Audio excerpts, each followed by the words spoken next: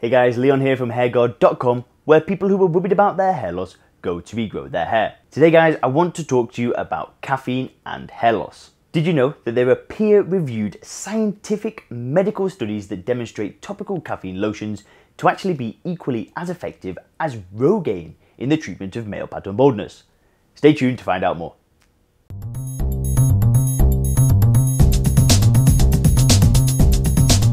Guys, if you have just found our channel, do make sure to hit subscribe and hit the notifications button so you can be the first to know when we upload a new video. In this video, we will be going over numerous medical studies and you can find links to all of them in the description below. Caffeine and hair loss. Guys, this is such an exciting and promising area of research for men who are battling hair loss. In the past decade, the number and quality of scientific papers dealing with this topic has simply exploded. I will give you the big picture, the overview of this research in this video, and then in the end of the video, I'm actually going to tell you our recommended caffeine-containing product. Alright guys, so let's get straight into it. The first study started with the basics, caffeine absorption by the hair follicle. It was found early on that a 2-minute application of a caffeine-containing shampoo was sufficient for caffeine to be absorbed into the hair follicle. Furthermore, caffeine molecule absorption through the follicle was quicker and more efficient compared to absorption via the epidermal layer of the skin. Caffeine only takes 2 minutes to be absorbed by the hair follicle and 5 minutes for blood levels to rise. But caffeine absorbed through the epidermal layer of the skin is slower, taking up to 20 minutes to show up in the blood. Now the first studies examining the actual link between caffeine and hair growth were in vitro, using hair follicles from scalp biopsies of men with male pattern baldness. In vitro means that rather than examining the effects of caffeine on real live balding men, the researchers took these men's hair follicles and then experimented with them in test tubes in the lab. The substances researchers experimented with were testosterone and caffeine. Predictably, testosterone suppressed hair follicle growth in vitro. It's nothing new here guys. If you are a regular viewer of this channel, then you will probably know that dihydrotestosterone, or DHT, a metabolite of testosterone, is the primary molecule implicated in male pattern hair loss. But that being said, the caffeine part of this study gave the real interesting results. Low concentrations of caffeine when applied together with the testosterone actually counteracted the effects of the testosterone. And when treated with caffeine alone without any testosterone, the hair follicles demonstrated increased growth in vitro. Following this, one of the first studies on actual human patients was done in Italy, where a group of 40 men used a caffeine-containing lotion for 4 months. After 4 months, the researchers found an average of 15% reduction in hair loss as determined by the hair pull test. This is where you gently pull on a small strand of a patient's hair and count the number of hairs that fall off. When asked, fully 80% of participants reported that they had perceived a reduction in the intensity of their hair loss. Now, an earlier study by the same team of Italian researchers with a slightly smaller sample of 30 men had also produced similar results. In this slightly smaller study, 70% of the men using a caffeine shampoo for 6 months showed a reduction in hair loss as measured by the hair pull test.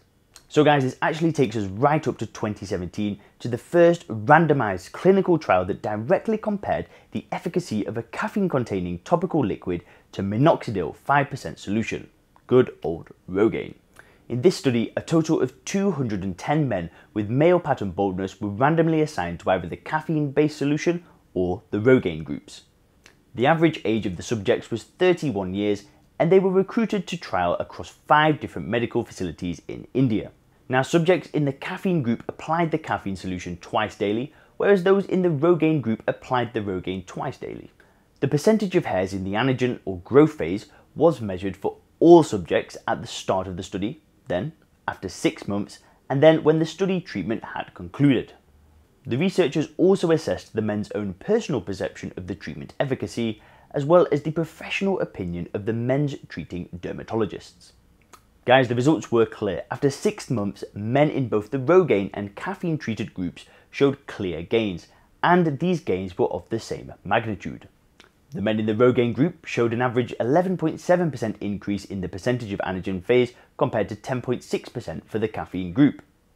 Whilst this difference was not statistically significant, men in both groups reported significant improvements in the degree of hair loss and hair thickness, and these differences were again the same across both groups. The treating dermatologists in both groups assessed the treatments to be working equally well with regards to hair strength, and again there were no statistically significant differences across the two groups.